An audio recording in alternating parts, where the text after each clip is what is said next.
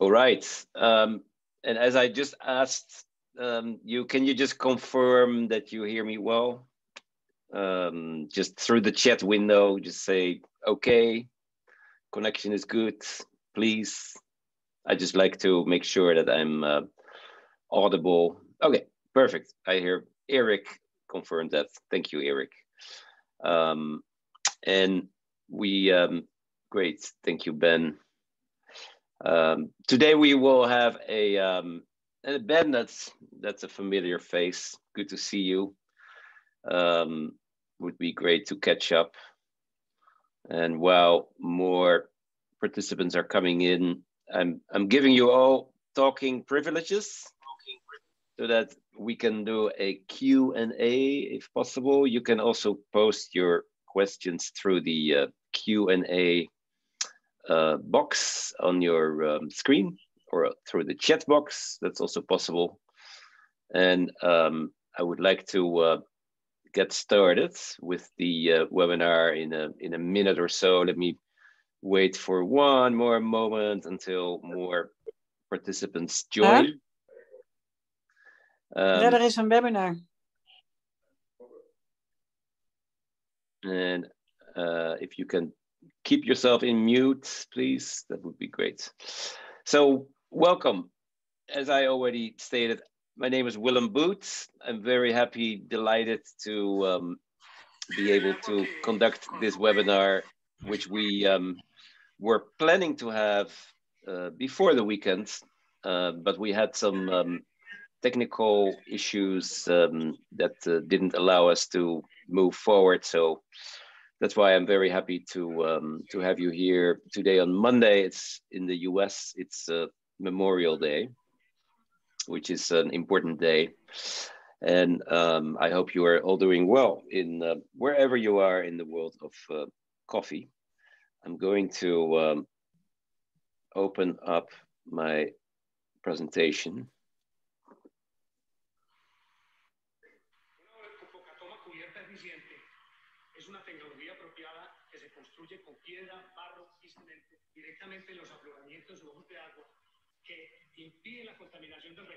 Seconds.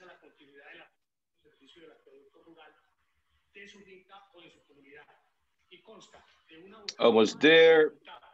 I'm just getting my screen lined up here.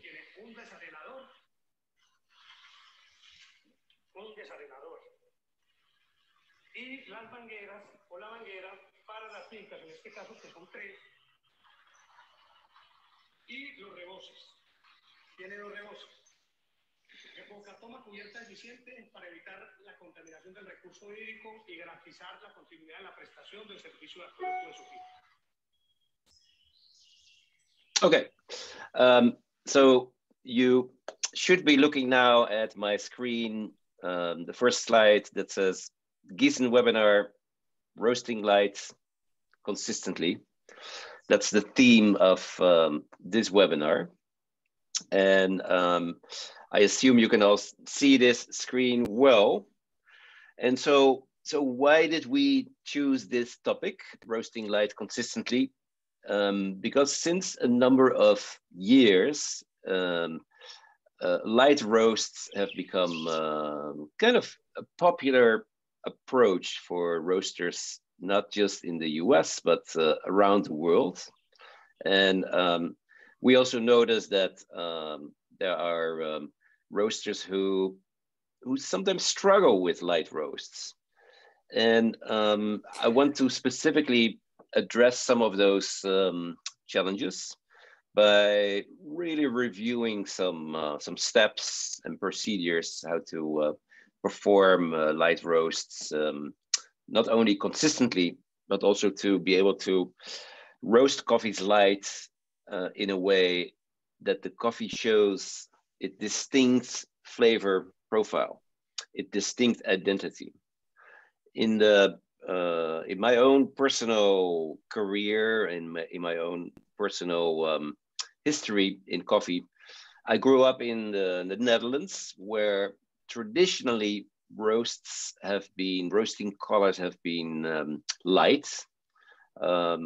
We would only think of going into second crack in case it was for a darker espresso roast, more of a Southern Italian style.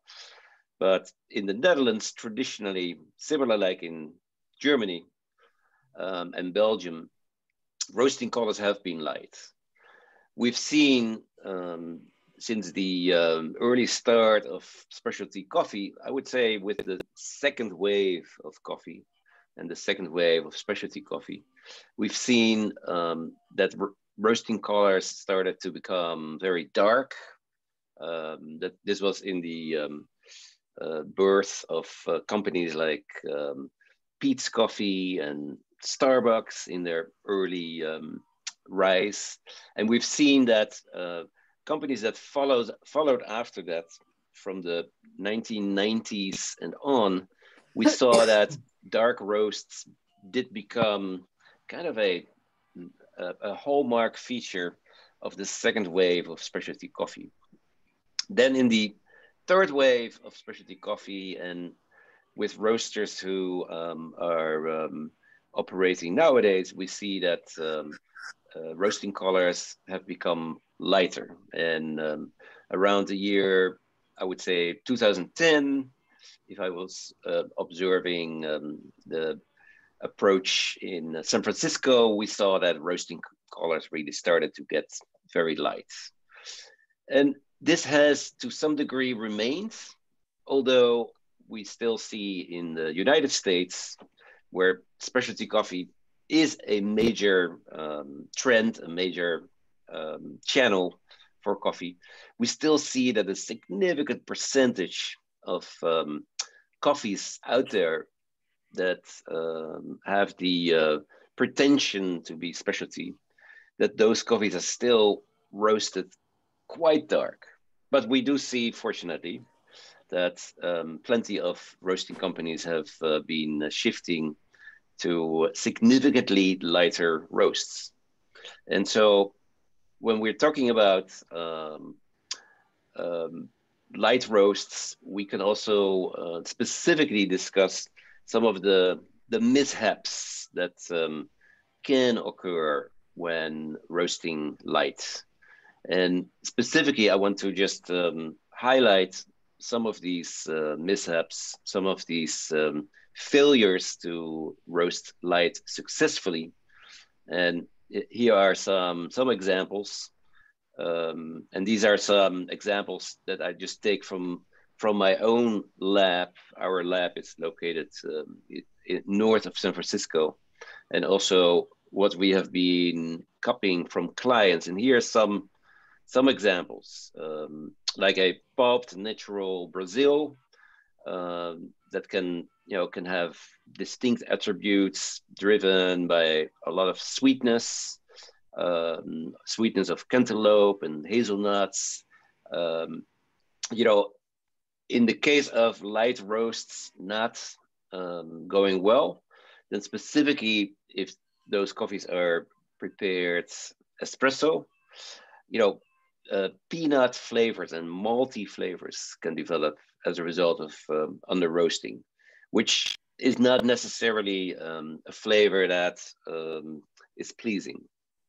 Or in the case of like a prolific coffee type, like a Kenyan SL28, a washed coffee, instead of the acidity featuring sweetness, it can be undesirably sour, as if you're tasting the sourness of an unripe kind of a green tomato. Or in the case of a well-known coffee, very popular in specialty Sumatra coffees, for example, the traditional processed, the so-called wet pulped Sumatras, Sumatra Mendeling, for example, can also have very distinct malty flavors, earthy flavors when roasted too light. Sumatra is, for example, an example of a coffee that has been traditionally used in the US by those roasters that like to feature very dark roasts, but if those coffees are under roasted, they can be very undesirable. And then in this example, last but not least, if you have, for example, a Panama Geisha, a washed Panama Geisha, this is a coffee category I'm very familiar with because we produce those coffees in Panama. When roasted too light, when under roasted, they can taste somewhat bland, somewhat neutral, and the body can become very thin, as if the coffee just lacks body. And that can be a major deception because typically roasters, they pay consistent or specific premiums for these coffees. And then you, of course, expect these coffees to feature distinct, not only sweetness, but also you would be looking for also the aroma to be floral. And so let's talk about some ways how we can prevent this.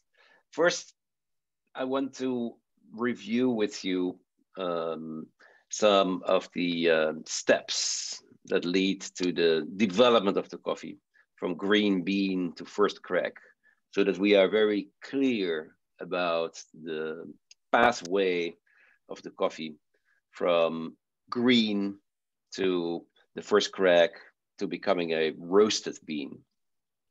So let's look at some significant steps. So first, when we are talking about roasting from a chemistry perspective, we are of course looking at three distinct steps. From green, we would first enter into the drying phase. The drying phase is the phase that is required to allow the coffee bean to lose a significant part of its moisture. And during this phase, towards the end of this phase, you will really start smelling kind of the wet grass, freshly cut grass type of aromas. Then the next phase following into this is the Maillard phase. The Maillard phase, what is it? Maillard was a French chemist who first described these reactions occurring not only in roasting coffee, but also in the baking of bread. And you can find Maillard reactions in the preparation of the baking of pizzas, for example. So this Maillard phase is then followed by the caramelization phase, which is the phase where we typically also talk about the development phase of the coffee, specifically from the start of the first crack. And so I think whenever you're going to plot lighter roast profiles, it's very important to allow sufficient opportunities to also recognize these distinct phases and to take time either with your roast profiler. You might be using a Giesen profiler, or you might be using other types of software for this. I like the Giesen profiler because it's user friendly. It gives a good customer experience, user experience. But of course, you can also of course look at other profilers that are out there in the market. Was there a question from someone? No? Okay. So, ik zou nog ja, want dan gaan mensen verwachtingen krijgen. Could you put yourself in mute, please? Thank you. So let's first look at, what is the, what are from a bean perspective? So what can we look at when we study the beans? What can we look at? And I'm going to. Ik doe het in ieder geval denk ik nog niet op mijn bean 17. Nee. Zou je misschien jezelf op mute kunnen zetten? Want ik hoor jullie in mijn kanaal hier. Please. So we of course start here with green bean. This is an example of a washed green bean. And so when we look at the distinct development of this bean, so when we are in the drying phase, you can basically say that upon moment of charging the beans into your roaster, during the first 60 to 90 seconds, the beans are getting accustomed to the heated environment of the roasting drum. There's a moment where we see the beans taking up heat. From this moment on, when we are through this point, that's when we really start losing moisture. And specifically, there is this point where you get into the temperature level of 100 degrees C or 212 degrees Fahrenheit, where water starts boiling and the moisture inside green beans can be as high as the maximum allowable moisture would be 12% in order for the coffee to be qualified as a specialty.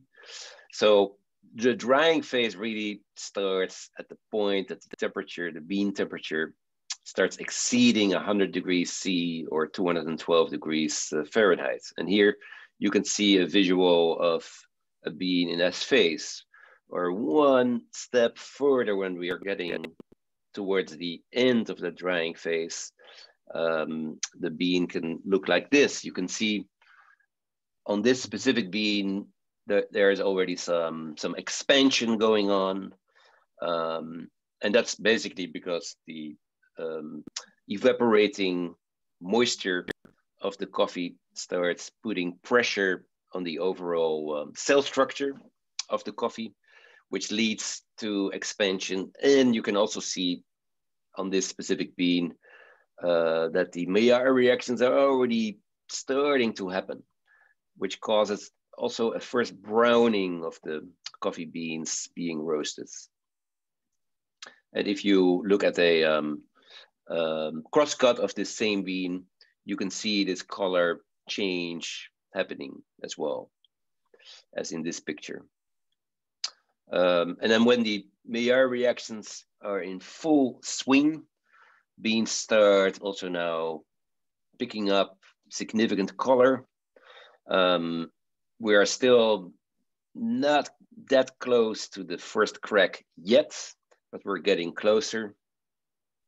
And now we're getting close to the development phase. Now caramelization is starting to happening.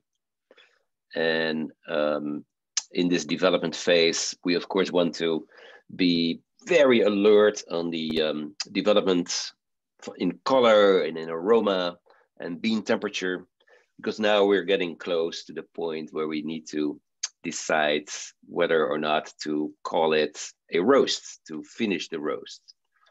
And I think, with the emergence of all kinds of time temperature profilers, I think it's important not to just always keep your eyes on these digital profilers, but also to develop the aptitude to recognize in what phase these beans are when you're making visual assessments of these coffee beans.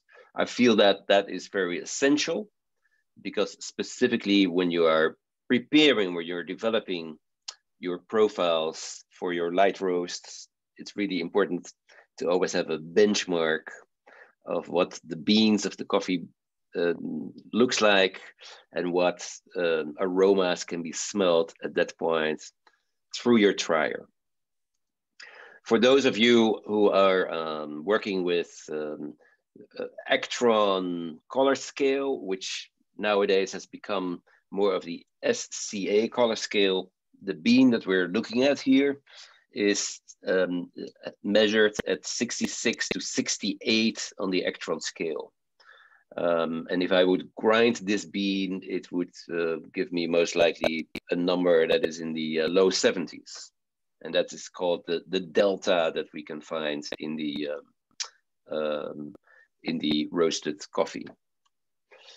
And now, if we very specifically look at, what sensory milestones we can identify when we're specifically now again going through this process of coffee going from green to roasted, then again, as a reference, this coffee, Fahrenheit 272 degrees. If you want to convert this to Celsius or to centigrade, I just recommend you do that online. It's very easy to do that. So here we are still in the drying phase. Freshly cut grass can be smelled now. Very distinct smell, specifically with washed coffees.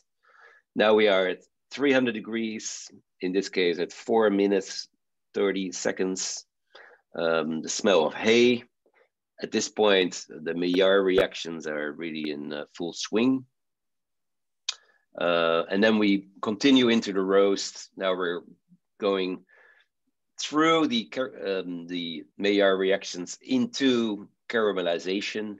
We're now at 354 degrees, in this case, at 7 minutes 50. At this point, we're close to the first crack, where there's a short, kind of a short instance where the coffee releases briefly some aromatics. These aromatics are being released as a result of the pressure building up in the coffee bean because of the water vapor creating a lot of pressure. And this water vapor starts to, combined with the heat, starts to push out oils contained in the coffee, which become gases and which become so prolific for what we recognize now as the early precursors for the aromatics of the coffee being roasted. On the right side, you can see the beans at 365 degrees at 9 minutes, just before the first crack. And now we are almost at the end of the first crack. And now the roast is finished in this example at 10 minutes, 35 seconds. So that's, I would say this is an example of a light roast that has been done precariously with enough control so that the roaster, the roast master, can very gradually identify these phases also. And so I think doing a light roast successfully and being able to always being in touch with the chemistry developments within the beans, it's very important that this light roast can be done with a sufficient amount of control. And I feel that the most common mistakes done for light roasts is that the roaster is trying to accomplish this roast in too little time. And specifically, when you're doing light roasts too quickly, you're exposing yourself to the risk of under roasting the coffee and to not allow sufficient time for these important phases that are part of the chemistry of the coffee. And then feel free to send me over some questions if they come up. Let me see if there are any in the chat window already. I'm quite interested to hear from you guys, in the different parts of the world where you are. I'm quite interested to hear, what are some of the challenges that you in your environment encounter with roasting light, and specifically, what are some of the challenges that you encounter with the consistency of this? So please feel free to take advantage of my presence here. And here's an example. Here's a question from Dick. What is the difference between slow and fast roast other than time? So, you know, obviously the slow and fast roast, in order to accomplish a slower roast, you'll need to very specifically control your burner output. And depending on the machine that you use, but let's assume you're using a Giesen, then with your Giesen, you have this second parameter of controlling your roast profile, and that is through your PA setting, basically your airflow setting. If you're increasing your PA, so more air throughput through the drum with a relatively higher temperature, then you will of course accelerate your roast very consistently and significantly.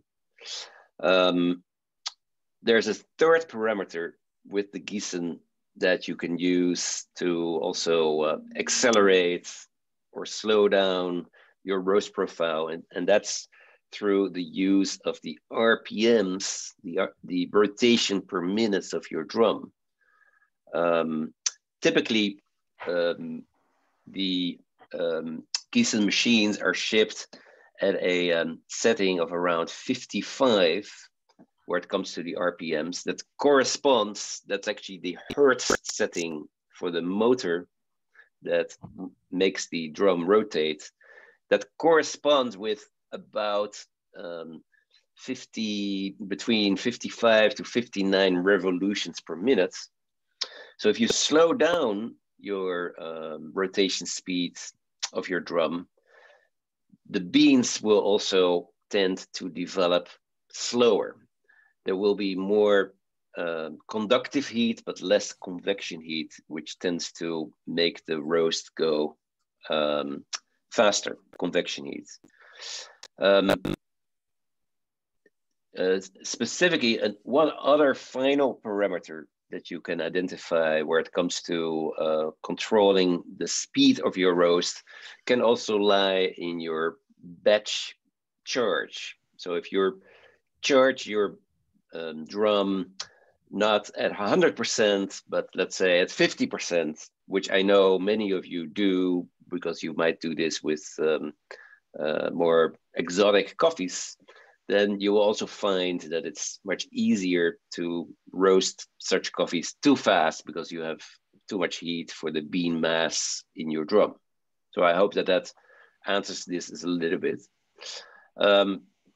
There's a question from Fallon. I missed what an A point means at 354. Can you clarify? So there is, right before the first crack, there is a moment where the beans are briefly releasing the aromatics that are being, that are locked up in the cellular structure of the coffee.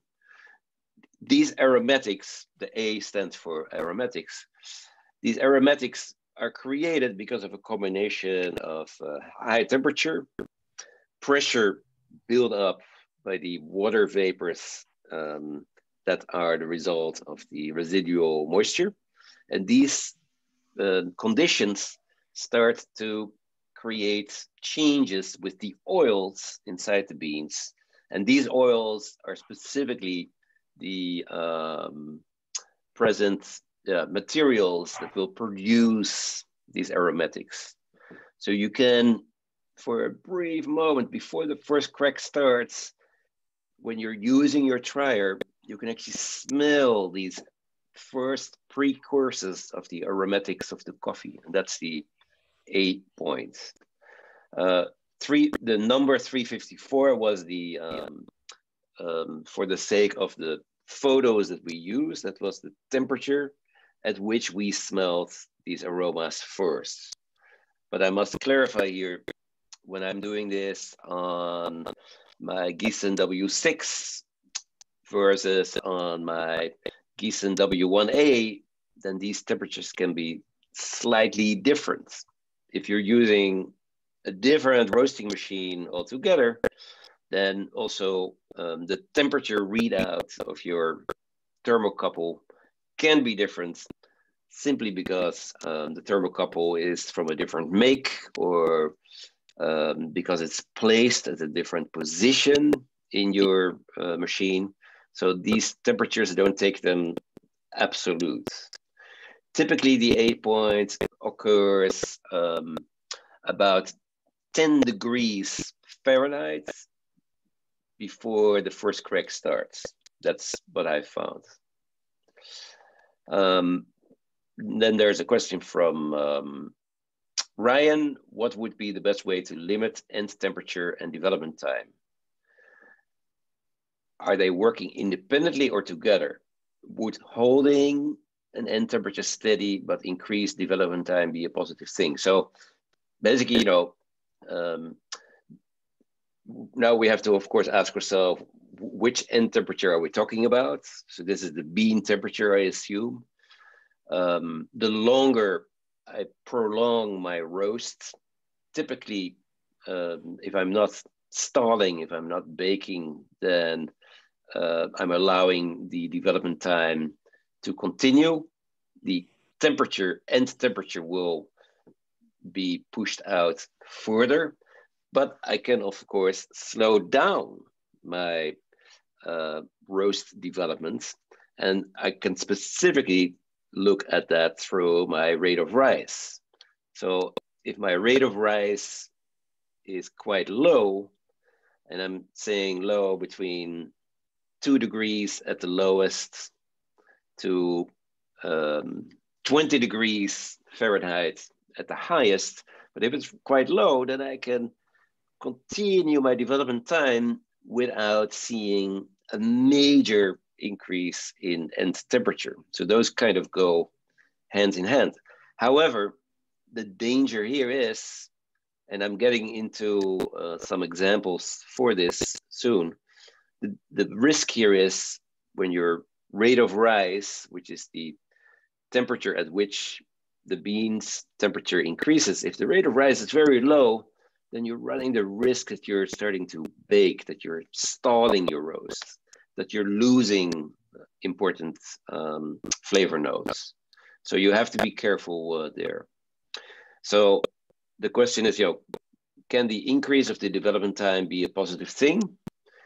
It can be positive as long as you can control your rate of rise sufficiently. If your rate of rise is too high, then an increased development time will mostly, under most conditions, result into beans that are just roasted quite darker.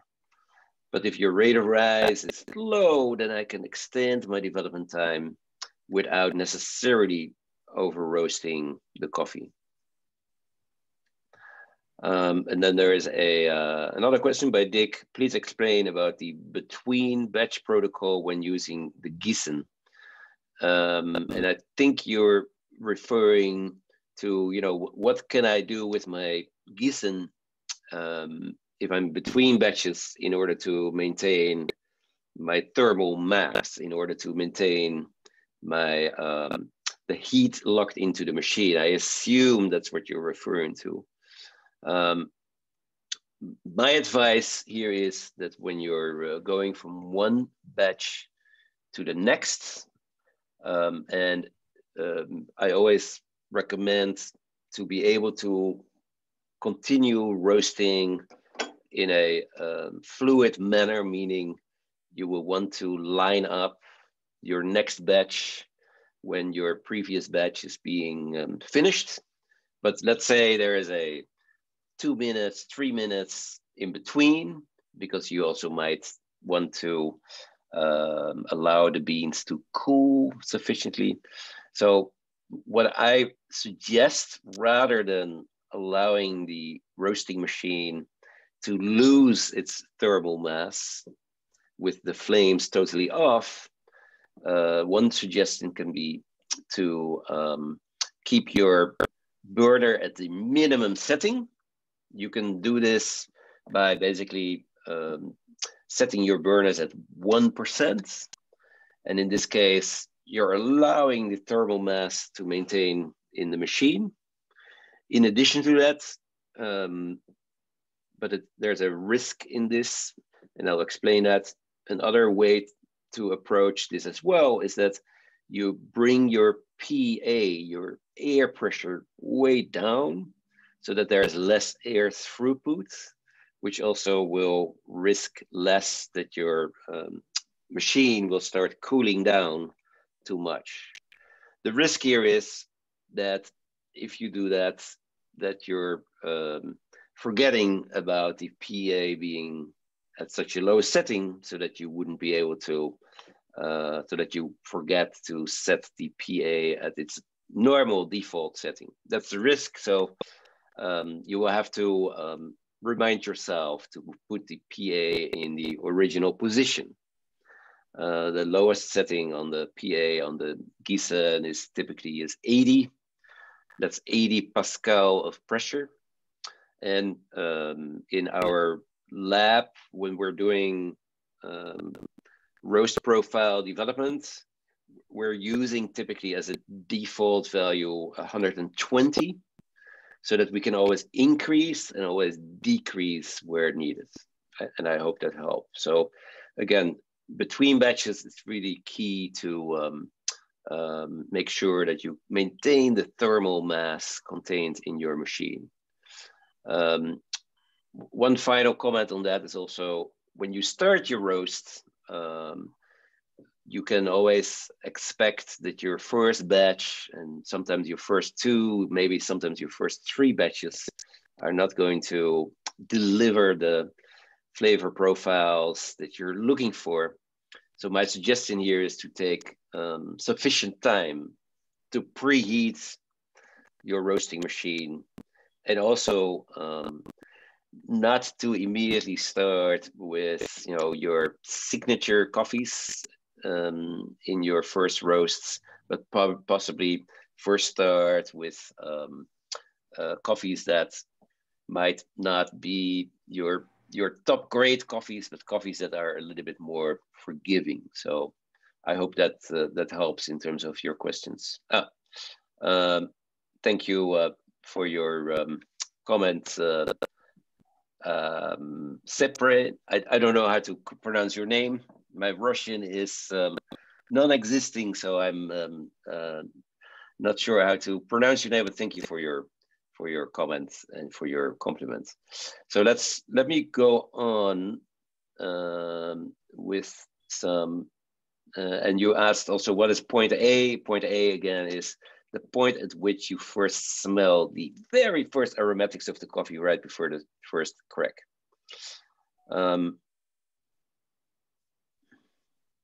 Great, I'm going to share my screen again.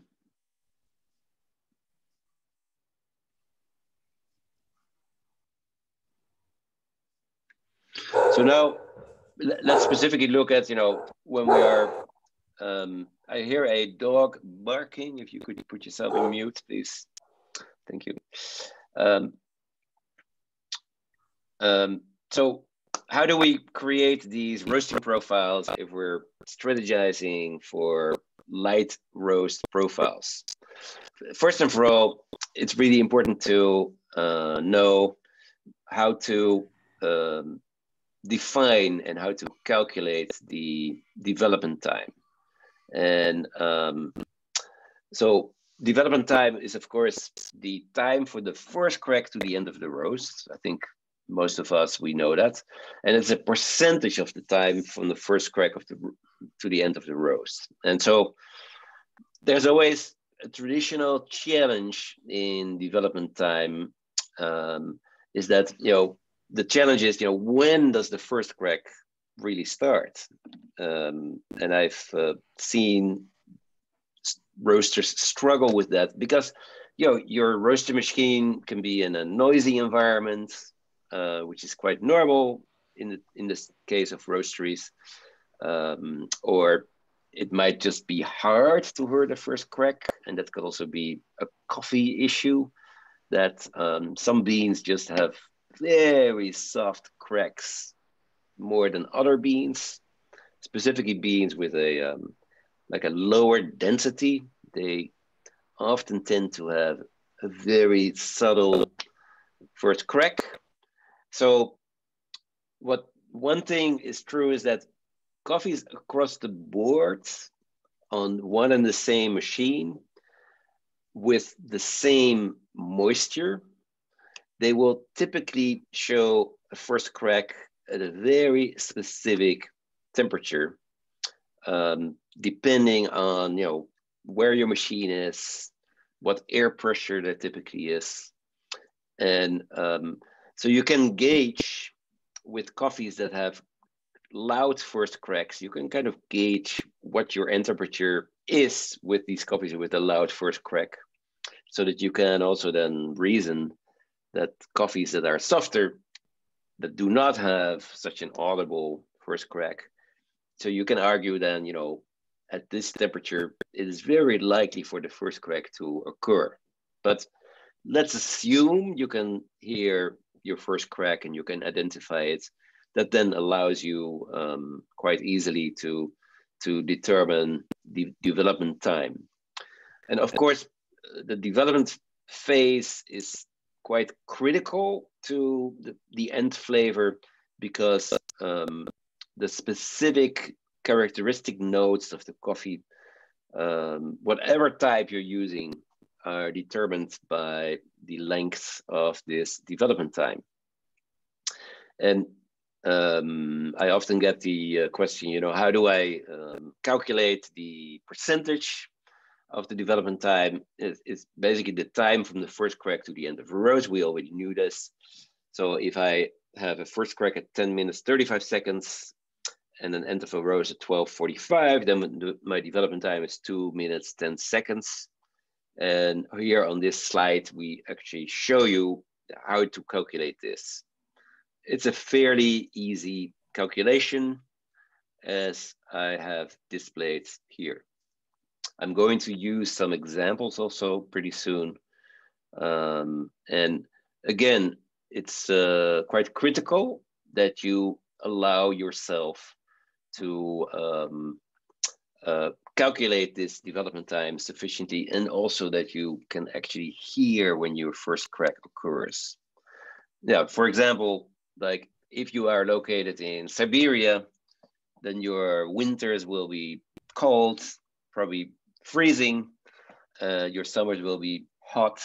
And so take into account that the coffee beans also change with your weather cycles. And that as a result of that, a lot of parameters can change. So when you are in these extreme climates where you have hot summers, cold winters, your coffees can change with that. And that's something to take into account. Here's another example of a development time and percentage calculation, resulting in a 16.9% calculation. And I trust that that's clear to you. If you're using the Giesen Roast Profiler, you can actually tell your machine at which points typically the first crack starts in the settings panel. You can also then determine these same parameters for the Maillard reaction as well as for the drying phase. And then your software will automatically calculate the times and the percentages for each of these phases. However, I always recommend that you're able to calculate this yourself.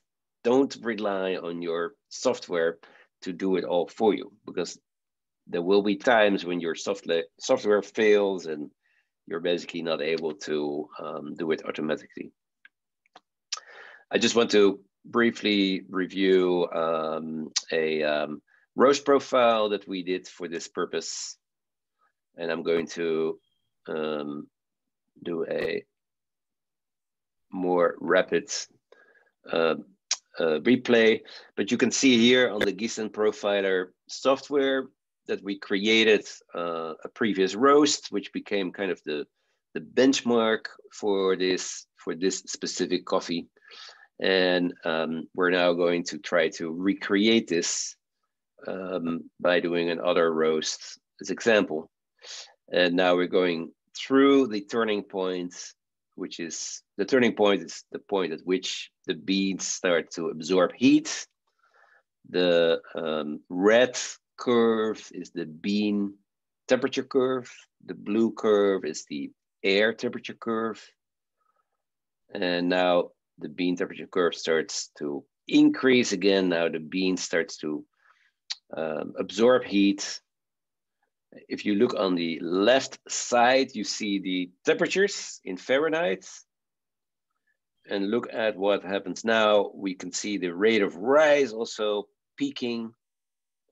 So this is the rate at which the bean temperature increases per 30 seconds. Gets up quite high in this case. And now we gradually move through the drying phase, 2 minutes, 30 seconds, 2 minutes, 40, 50. And now we're moving into the Maillard reactions. And there's a little twitch in the rate of rise curve, that probably because the operator was taking a sample at that point, or it's just a little distortion of the signal to the from the thermocouple to the controller. And you can see in this case how the rate of rise was taking a very gradual downward slope, and how also the bean temperature and the air temperature get closer to one another. So, and now we are here, you can see we start the development phase now. You can see when you're looking, I don't know if you can see my cursor, but I'm circling around the area where that information is displayed. So we had a drying phase of 51%, a Maillard phase of 42%. And now we are getting into the development phase that is now in motion. And we're getting now close to the end of the roast, which is now finished. And this roast was done in about 11 minutes. So, you know, regardless whether you're doing a darker roast or a light roast, you will always want to make sure that you can control your process gradually, that you have always the determination in which phase of chemistry development the coffee is. So, and I think that's really key here. When you want to do light roasts consistently, you've got to be able to follow through, focus on the chemistry development. Before I'm going on again, let me take some more questions. Sergey, thank you. Now I know how to pronounce it. Why the rate of rise collapses before the first crack? So the rate of rise comes down leading to the first crack on purpose, because the roaster operator will ensure that there is less heat input, relatively speaking, into the coffee. Because if not, if you would keep your burner full on in an extreme crazy case, you would see that you get pyrolysis, which is basically a process where the coffee starts to generate its own heat to the degree that it will create a fire. And so the rate of rise has to collapse, it has to come down before the first crack, because if not, I would not allow the coffee sufficient development time, or I would over roast the coffee, or I would burn the coffee. So it's an absolute requirement that my rate of rise comes down, and that's as a result of the fact that I'm also allowing my burner output to come down gradually. What's my and then Sergey asks, you know, what's your recommendations for development percentage for African coffees? You know, Africa is huge. It's a huge continent. There are so many coffee producing countries. if I would say on the Eastern African side, we have Ethiopia being the most prolific African country, African producer. If I would say, you know, an across the board recommendation where it comes to Ethiopian washed coffees from prolific areas like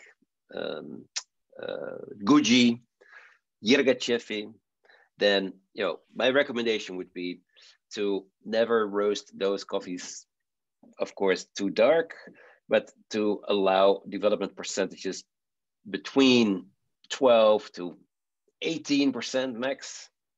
But, you know, I would, if you would ask me the same question for Latin America, I would give you the same answer. So my answer doesn't help you too much, I'm afraid. It's more that you will have to recognize that each coffee from each region in the country, from each elevation, altitude in a specific country will require its own very specific approach. And the only way in which we can determine what the ideal development percentage is by cupping, is by doing your cupping very diligently. And that's what I want to get into now, also to make some recommendations there. Let me close some windows here. Man, time moves always too fast in these webinars, but you should be aware that we offer other opportunities through webinars as well. So let me go back. Okay, so let's talk about some roasting profiles using different approaches for light roasts and what kind of flavor attributes can be found. So for this purpose, we selected a coffee from Cauca in Colombia, which is a very prolific region from our Coffee for Peace program. And this was, you know, this was not really done with the purpose to give you one single recipe for such a coffee, but what I really want to do here is to present you some different light roast scenarios. So this is my first scenario, and this is from trials we actually did in our lab, right? You can see the flavor wheel, which is thanks to our friends from Tastify, which is a type of software to be able to display the flavor profile of coffees.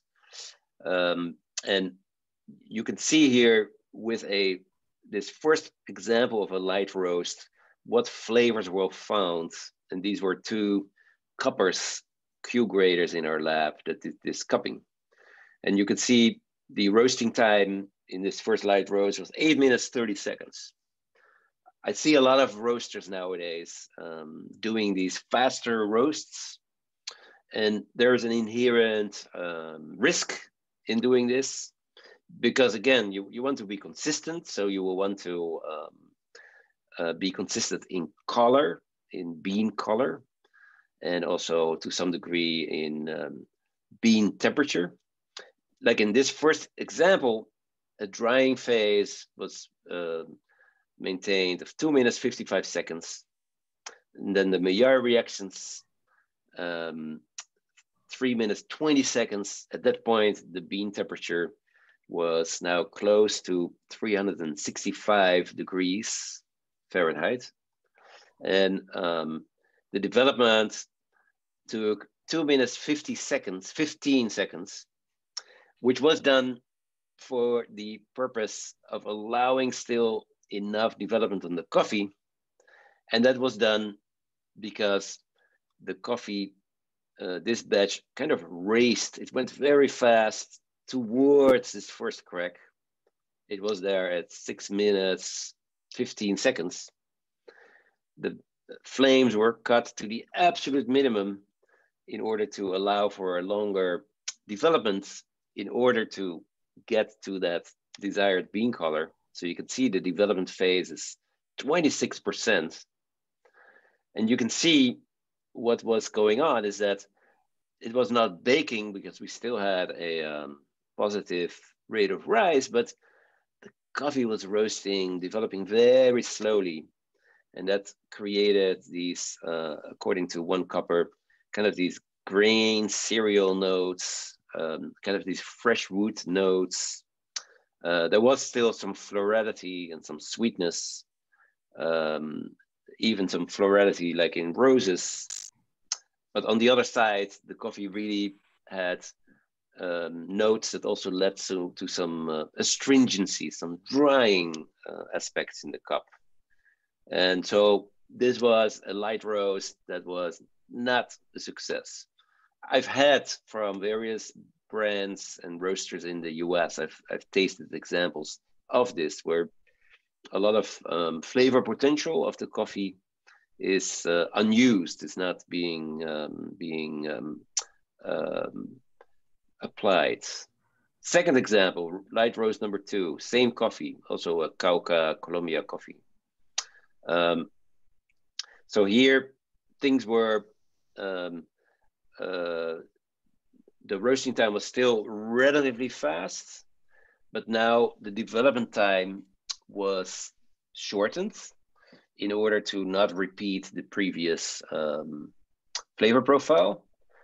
And the development time was shortened. How? By allowing for a slightly higher rate of rise.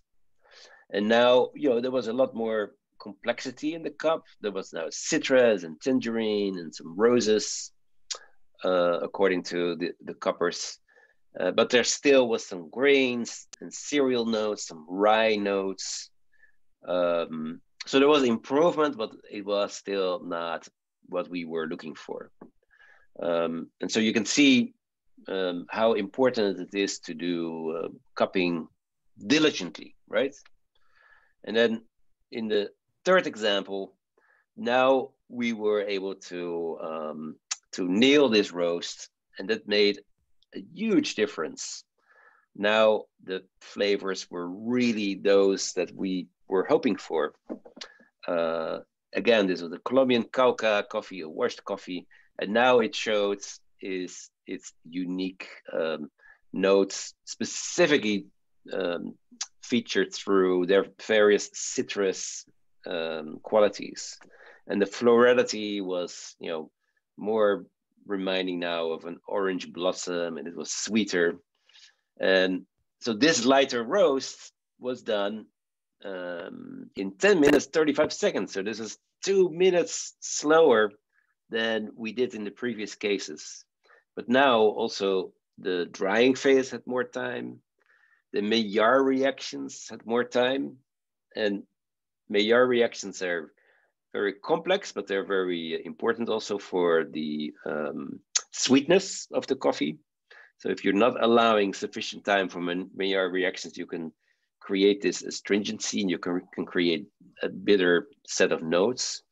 And so, so this kind of illustrates the key message of today's lecture, which is almost coming at an end. So what are some, if you look at, what kind of roasting profile can you specifically look for when you're trying to do lighter roasts? One is, I've seen a lot of roasters that they try to do light roasts too fast at very high temperatures. It's very challenging. So maybe reduce your charge temperature a little bit. Significantly reduce your heat leading to the first crack, and then follow the same sensory milestones as I have tried to display here, and allow for a controlled bean development after the first crack. So that's key, right? And then here you can see how such lighter roasts can be strategized with your Giesen. Start at a lower burner setting, but then increase significantly, but then take your heat back on time,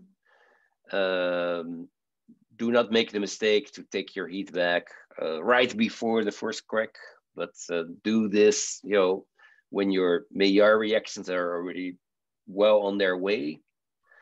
And another tip that I also can give you, if you want to do successful live roasts, do this by also looking at your batch weight sufficiently. And this now really gets into, you know, how was your machine installed? How much air are you using? So you should remember that in order to do light roasts consistently, sometimes you might want to also reduce your batch weight slightly so that you have more opportunity to use your burner setting by taking it down sufficiently to slow the roast down. And before I call this a lecture, and I see there's a couple more questions which I will answer, I just want to announce that we are at Boot Coffee Campus very happy to start our live courses again. And here you can see some of the live courses that we will teach in our lab in California. And we will also announce our ongoing online courses, webinars, courses, of which we have topics also very much focusing on roast profiling. And then, you know, we always love to analyze your samples and give you specific advice as well. And I could see there was a raised hand. If the person, if there is a question still about a specific topic, then I can take a little bit of time for that. If not, then we will call this a webinar.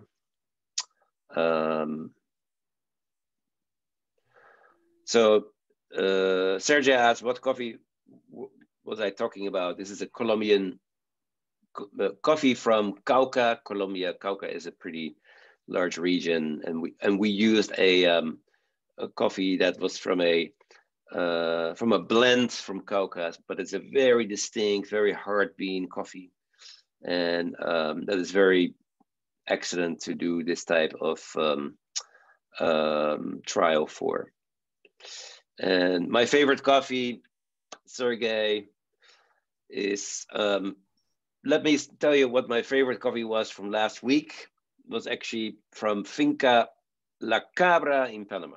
And it may not be a surprise. This is a coffee that we actually produced and that we are very happy about because our processing was done perfectly. So I would say, please feel free to get in touch.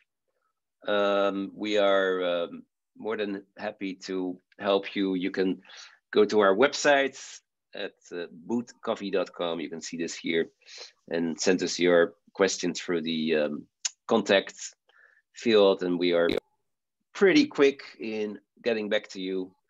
And what I can say is I wish you all a great day, a great week, and a productive week, a healthy week, and talk soon. We will have our next webinars will be again the end of this month, every last Friday of the month typically. So that is the last Friday of June. I think I'm not sure exactly what date it is, but it's the last Friday of June, typically at 9 a.m. Pacific time. Thank you very much. See you soon, and take care. Bye-bye.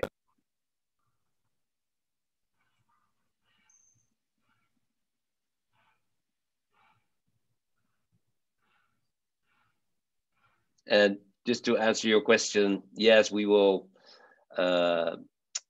share this presentation through our website at Boot Coffee, as well as through the Giesen website, GiesenCoffeeRoasters.eu.